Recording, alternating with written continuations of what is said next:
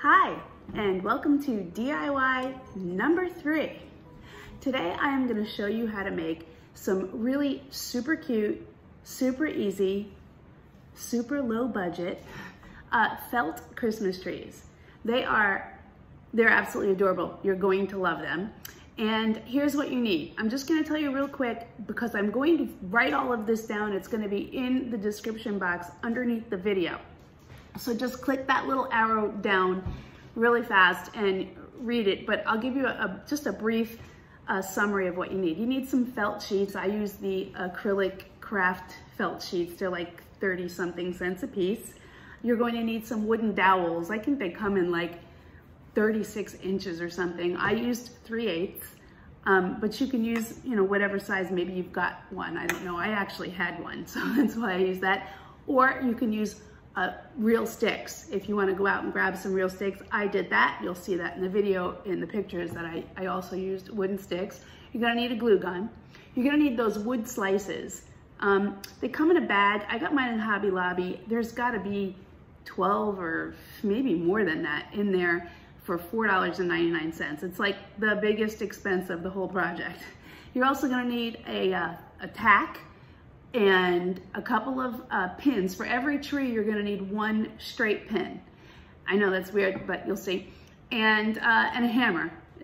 And you're only going to need the hammer for a second. So that's it. And there's also going to be in the description down below there a link to free printable Christmas trees. Mine are curly at the ends. If you want to just do maybe some that go like this, would look really cool.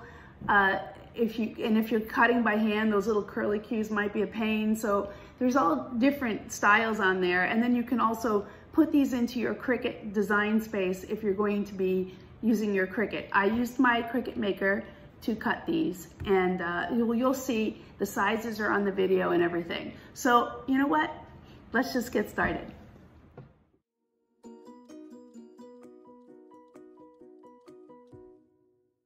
So like I said, I used my Cricut maker to cut these, and these are the approximate sizes that I made my trees.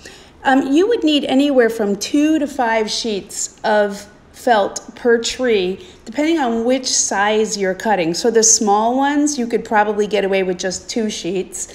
The mediums, 2 to 3, and the larges, 4 to 5 sheets. And don't forget, the link to the printables and SVG are in the description box. So now that we have all of our tree pieces cut, we're just going to start with putting a little line of glue straight down the middle, and you want to leave about 1 inch at the top. For all those little pieces at the top will kind of just come together when you're done. So you're going to lay your dowel right in the middle and just leave that space there at the top, and you're just going to hold this down for not a long time, because what you want is some flexibility to fold this felt in half pretty quick, because you don't want it drying and wrapping around the dowel or stick. So I'm just going to do that again. We're going to do the same thing, a little glue down the middle here.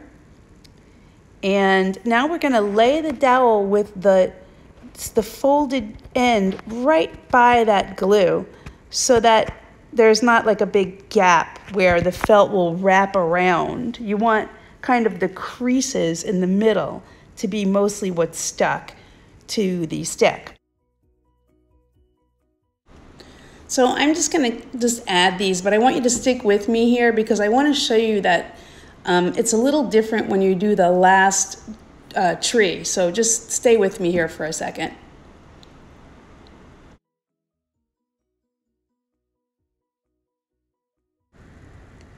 Okay, it looks like we've just got 2 more to go here. So when you get to the last piece, what you really need to do is make sure that you're just getting the crease in there. So what you do is you just want to sort of hold that open, and rather than putting the glue on the tree itself, you're going to put it on the dowel like that, and then you're going to fold the tree before you place it on the dowel, just because you really don't want to get too much felt on there. You want to kind of stick to getting the middle of the trees on. See, you just have that crease right there, and that actually came out really good. So I'm glad you got a good example there. So, you know, this is all personal preference. If you want taller dowels with like the smaller tree size or shorter ones with the bigger tree size, and I'll show you that at the end here. So now this is really important. I want to just show you this real quick, a little trick I have. Take a straight pin and just gently sort of hammer it in here slightly. Just when you do it, take care to not get it all the way like through the wood, because then it won't lay straight. So just make sure it hasn't come through like that. And then you just flip this over here, and we're gonna cut that. Listen, it goes flying. So just sort of aim it down, because you don't want that, you know, pinging off and hitting somebody in the eye. So now we're gonna take our tack and we're gonna put it into the dowel. And we're just gonna make a hole in here. And if you can't get it through there, it's just bang it on the counter if you have to. I've done that. And now we're just gonna take this out of here and fill it with a little bit of glue in the dowel, and we're gonna put it on the pin. And what this is doing is giving you a little bit sturdier hold for the tree to stay in place. And so you just push it down, give it a little turn, because I feel like that gets the extra glue out, and wipe that glue away real quick with your finger. So as you can see, I used various sizes of felt and various sizes of dowels or sticks. And if I do use a stick, like an actual stick from outside, I give it a little spray of clear coat, just because it makes it less like dirty and pieces don't fall off as easily.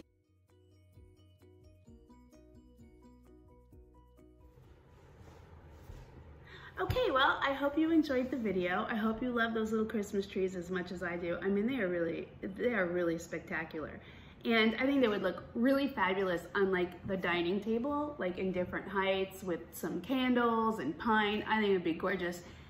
Don't put those candles too close to those felt trees though. That could be a catastrophe. Anyway, if you do make some, I would love for you to tag me on Instagram, and I would love a little thumbs up right there. And if you want to leave me a comment, I'd be so happy to hear from you. And hopefully I will have a DIY number 4 coming up soon, and I hope to see you then. Thanks so much.